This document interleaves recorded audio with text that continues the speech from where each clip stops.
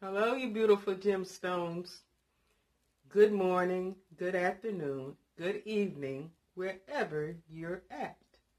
And as you know, my name is Ruby, if this is your first time coming to this video. Well, we're going to have a little talk. And we're going to talk about prayer. Because prayer is always needed. As a little girl, me, my sisters, my brother, we were taught the Our Father's prayer, Psalms 23, starting at verse 1. And this is the prayer that we should say before we go to bed at night. And also teach your children this prayer, because this prayer means a lot. And it helps you sleep better. And also, if you want to add something after you say this prayer, that's fine. Because you might want to ask the Lord some questions or have him to answer some other prayers that you're praying for, family members, children, loved ones, husband, wife, whatever it may be. But today, we're going to start at Psalms 23 and 1. And I'm going to read it.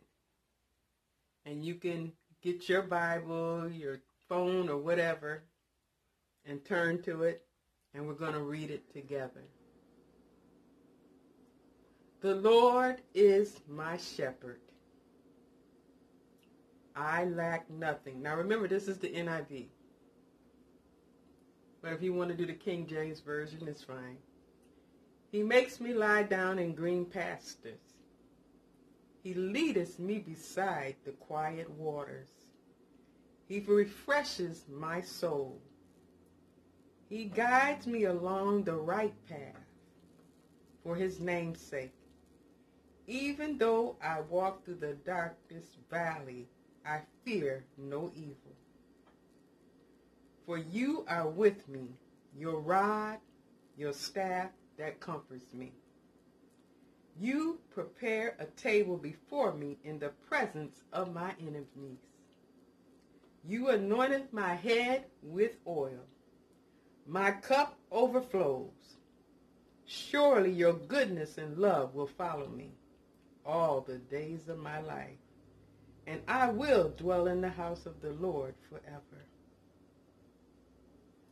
And I'm going to go back to verse 4.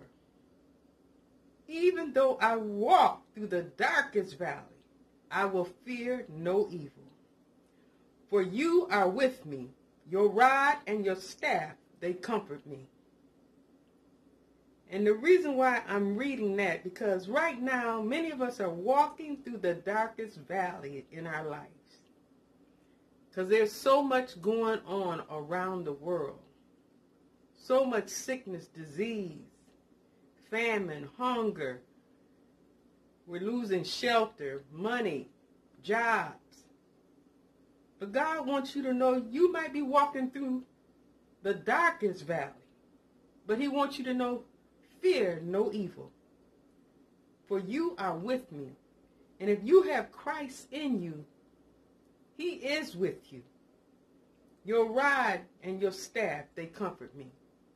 You're saying this prayer because you know that your rod and his staff, they comfort you. He is your comforter today. So don't worry about what's going on, because Scripture says too, we have so much to worry in today that we don't need to worry about tomorrow. Let tomorrow take care of itself. Some of us get ahead and we go up many days and weeks, but take no thought for it, because we don't know what's going to happen tomorrow. We don't even know if we're going to be here tomorrow.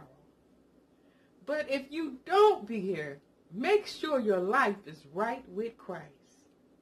Make sure he is with you. He's in you. You have repented. You have asked for forgiveness of your sins. And he will do that. So we got to make sure we're right, because there is a heaven and there is a hell. But it's your choice. It's your choice to make.